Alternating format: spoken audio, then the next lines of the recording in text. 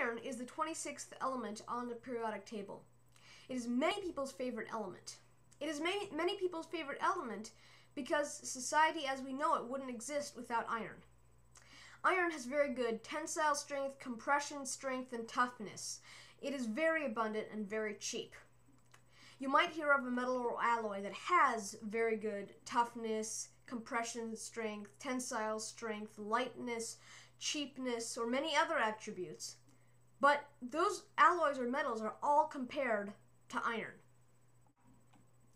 Later on, people discovered that they could add other metals to the steel, such as vanadium, nickel, chromium, zinc, copper, and many others, to improve the other attributes of the steel. Very recently, people discovered that if you add a mixture of chromium and nickel to the steel, it becomes extremely corrosion resistant.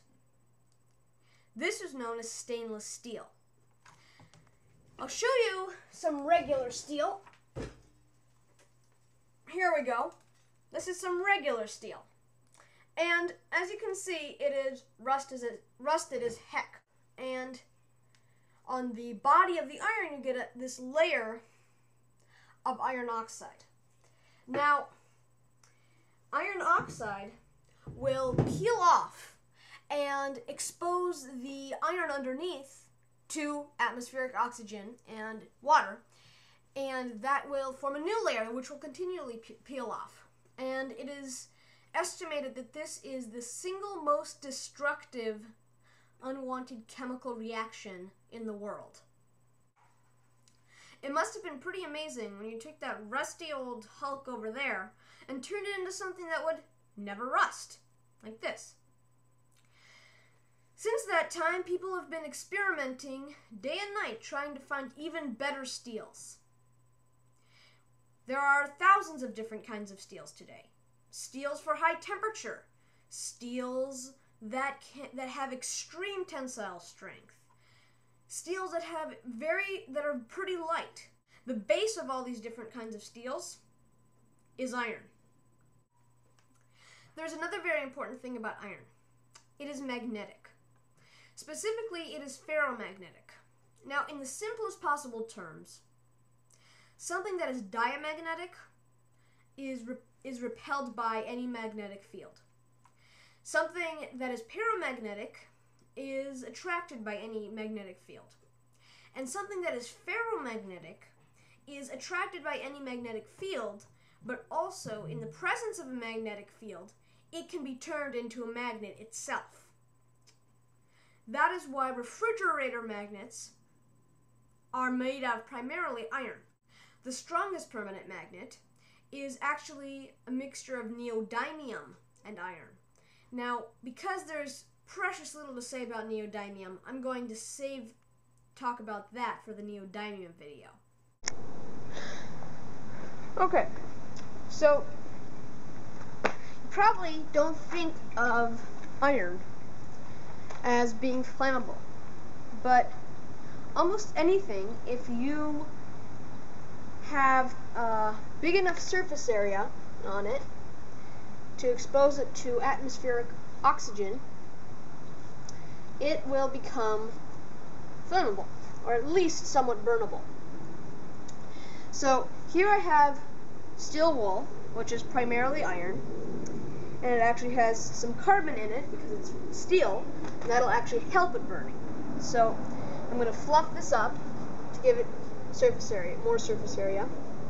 You can see because this is steel wool, it's got a huge amount of surface area that is exposed to atmospheric oxygen. So as I said before, this will make it much more flammable. So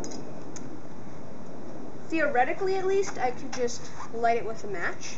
Let's see if that'll work.